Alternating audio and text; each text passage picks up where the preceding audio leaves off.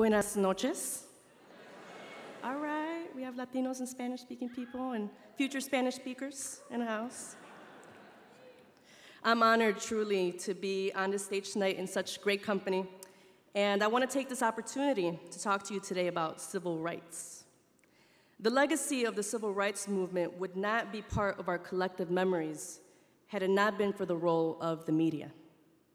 In 2005, on the 40th anniversary of the signing of the Voting Rights Act and the 50th anniversary of the Montgomery boycott, the Honorable U.S. Representative John Lewis of Georgia took the floor and acknowledged the vital role that the press played in the civil rights movement, saying that without the media, the civil rights movement would have been a bird without wings.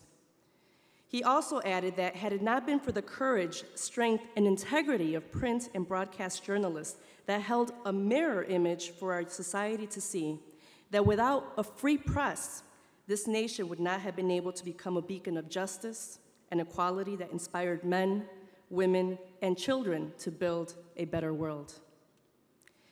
And while we still have journalists, or many journalists with courage, strength, and integrity, more often than not, we do not own our own mirrors.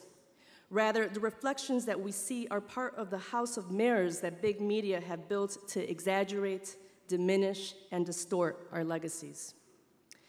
This is why we are at war both abroad and at home. This is how immigrants have been criminalized.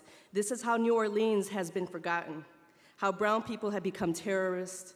This is why you're either with us or against us. This is how the gravity of global warming has been diminished.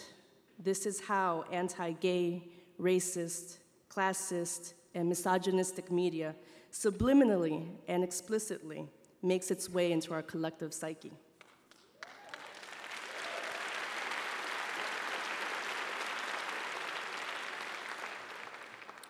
What will our legacy be like 40 years from now if we cannot tell the American story?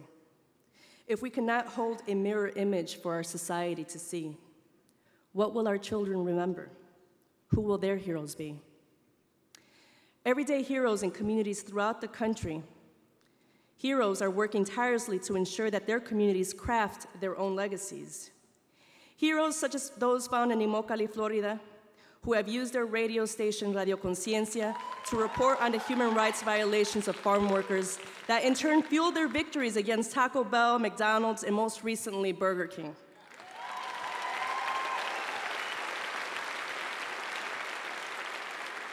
Heroes such as those found in the Native nations who are working hard to ensure that Native American media is strengthened so that they can retain their ability to receive, embrace, and pass on their own stories.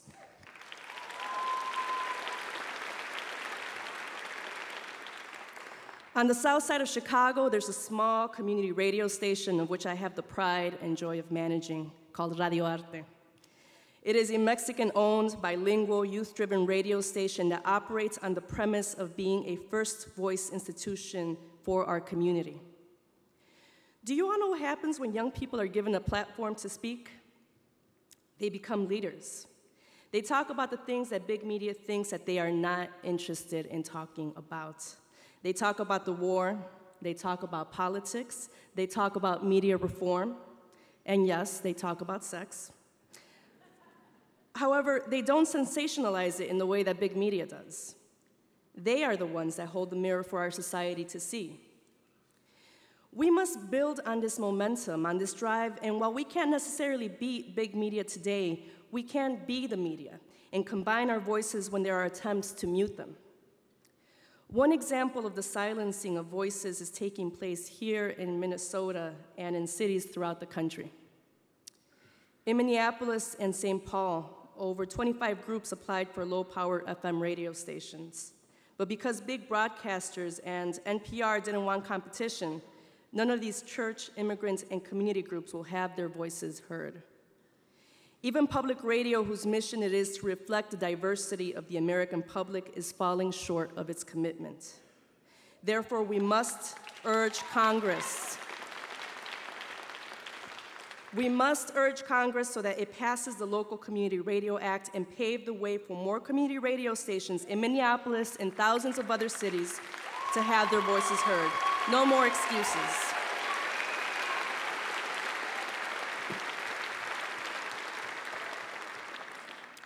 We are on the brink of a new civil rights movement. Our young people are creating a new legacy.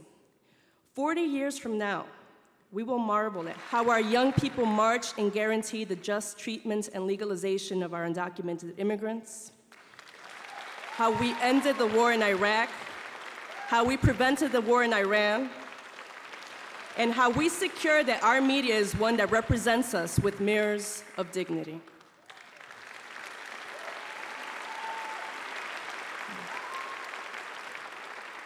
Commissioner Copps made you guys say, yes, we can. And I would be amiss if I didn't point out that this is the slogan that the United Farm Workers used in their struggles.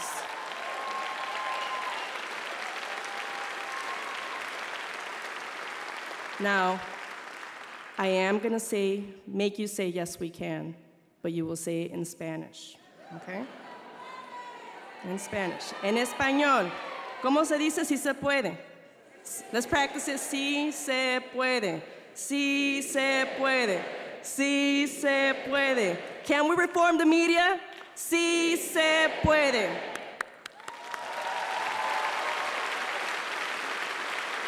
Thanks, guys.